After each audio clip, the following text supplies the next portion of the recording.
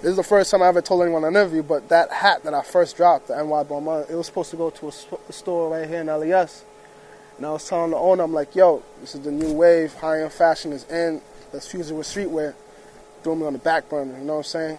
Had me waiting for about 4 months. He was like, it's just whatever.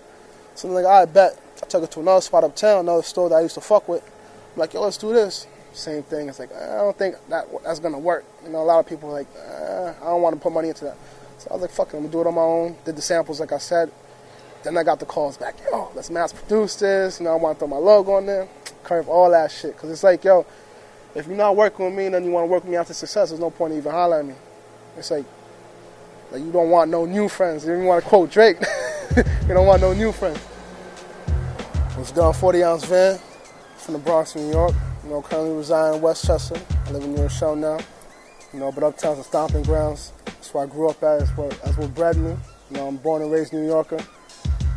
And other than the snapbacks, I got the Tumblr out. You know, everybody knows me for the Tumblr as well. That was my first, I guess you could say, milestone when I hit that 1 million views on there. And then came the hat snacks. But before that, I was doing the 40-ounce bounce. You might know me from that too. The 40-ounce bounce started in 2009. It was actually my girlfriend's idea. She like throw a barbecue. We invited like 40 people that came out. Gave everybody complimentary 40 ounces. And then from there, it's like, I want to do it again. Then we do it again. Then we do it again. And it got to the point where it's like 5,000 kids came out. And it actually turned into like a real event versus just a barbecue for the homies. Never stripping you out of pocket? I came out of pocket. I'm a partner Maxwell, Hoffa. Like, we all pitched in. It was like the way I like to move is like to move in groups. You know, it's a lot easier to work like that. I'm not antisocial. And it's like, I find things to be a lot better when you got a team with you. You know what I'm saying? I'm actually revamping it. Like, I'm bringing it back. We're trying to do the 40-ounce bounce for this summer, 2013. But I'm trying to do it the right way. You know, I'm trying to go legit with it.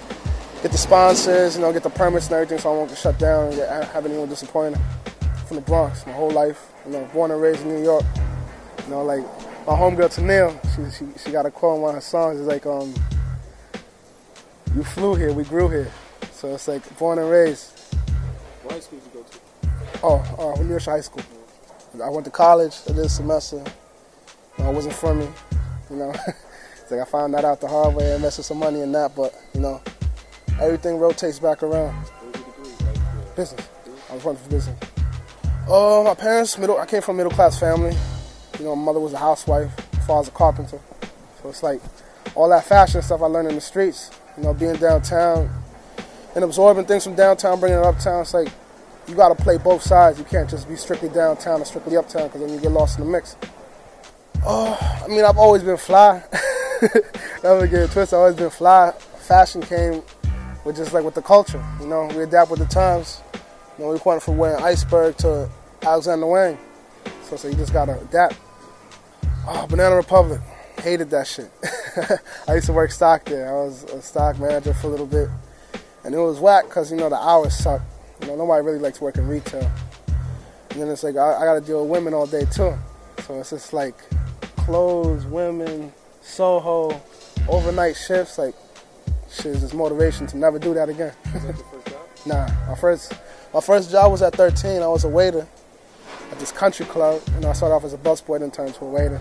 So I've always been grinding. Nah, the reason I went to Banana Republic, it was actually like an alley-oop from a homegirl.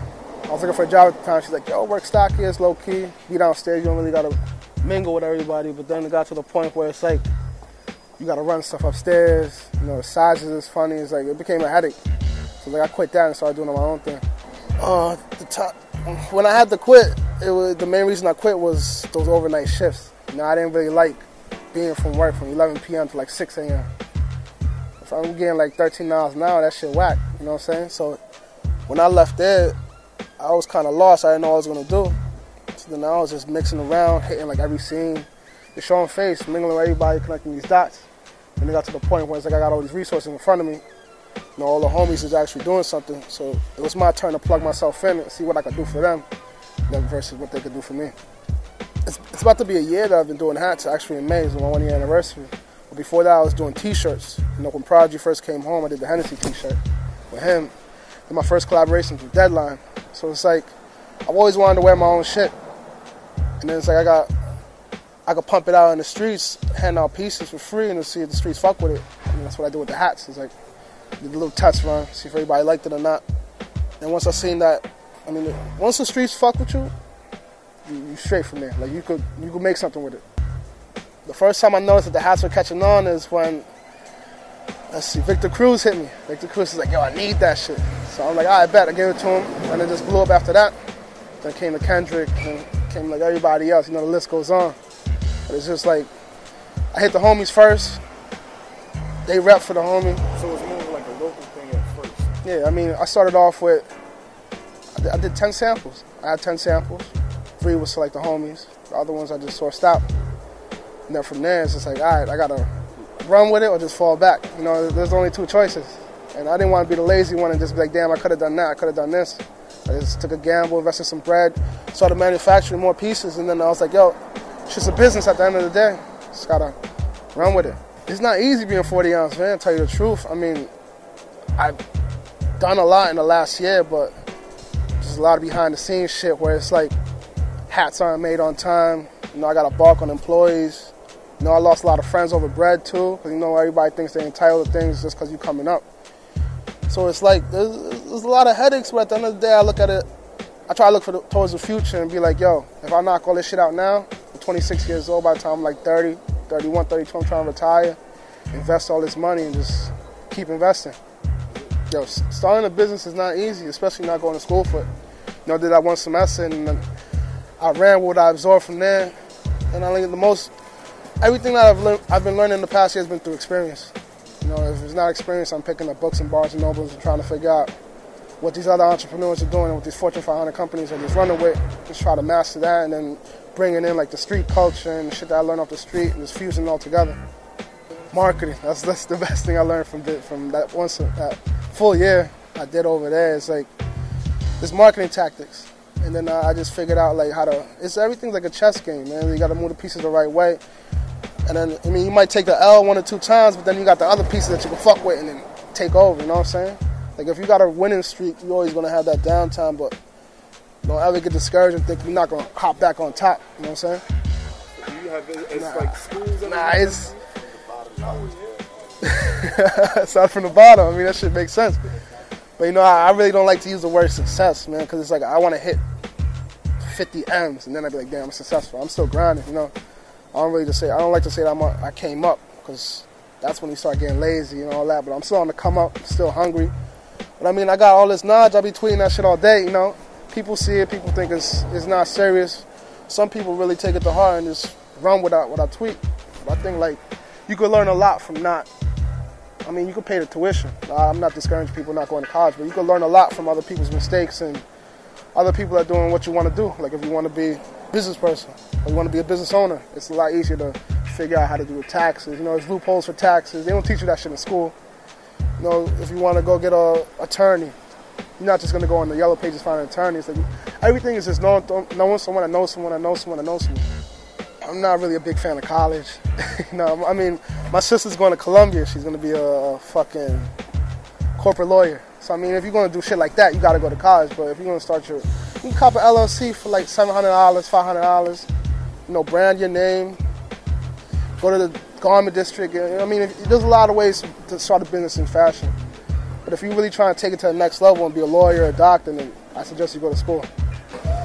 People fuck with 40-ounce Vans because I'm so accessible in New York. You know, it's like I'm not the guy behind the computer that's dropping these gems, and I'm not in the street shaking hands. You know, I'm always in the street shaking hands. You can always see me Monday through Sunday out here. Whether it be uptown, downtown, I mean, around your town, I'm everywhere. So it's like, if you could talk to someone, if you could shake their hand, if you could have a decent conversation with them, the street's gonna fuck with you. Balancing it with high-end fashion. I mean, since I started doing the first Balmain-inspired snapback was based off Balmain Paris. You know, I mean, like I said before, we went from iceberg to shit we wearing now. Like, I got $1,500 sneakers on, but that shit don't mean I'm not from the hood. You know what I'm saying? So it's like, balancing what's in and what's not in is the key to success. And just keeping an eye out on what next season is, season after that. It's like, you just got to pay attention to your surroundings. I mean, that's basic science for just living. I see the internet as just like big cash cow, you know what I'm saying? Like, you just got to know how to milk it because there's money sitting there. Like I said, if you got like 50,000 followers and just on there tweeting jokes or just doing a whole bunch of nothing, and it's like, why even use that as a method of communicating with people? You know, when you got the internet, you can put anything out. You can put anything you want out, from Instagram to Cinemagram to anything. Anything is possible over the internet. Yeah, I mean, the Tumblr started off as, it was just for fun. I mean, all the shit I've done has just been for fun. The barbecues to the hats to the Tumblr. But then it's like, the way I see things is that if I see an opportunity, I'm gonna run with it. So I started off the Tumblr, had the contribution link on there, just told all the homies about it, and then just went everywhere. From fucking fashion houses to Def Jam to Atlantic. I mean, it spread around. So, you know, once the big homies give that green light, it trickles down to everybody else. So then now I use it as my marketing tactic. When you go on there to see a certain thing, then you'll see a hat, or you see another product. It's like it's a subliminal marketing tactic. I mean, I started off with like 15 pictures. So then I put the contribution link on top. Wanna wait for that shit to pass or not? Oh, fuck that. So I started off with about 15 pictures, and then from there, I didn't get discouraged. I'm like, yo, what am I gonna do next? So I just started doing, I still did my thing, get the girls send pictures in. Contribution link started bubbling. And then I passed that shit on to everyone internationally. And I'm like, yo, tell the homies. So I had the flag counter on there, and then I started seeing more flags come on there, more flags coming in. To now I'm about to hit like, I think 11 million views on that.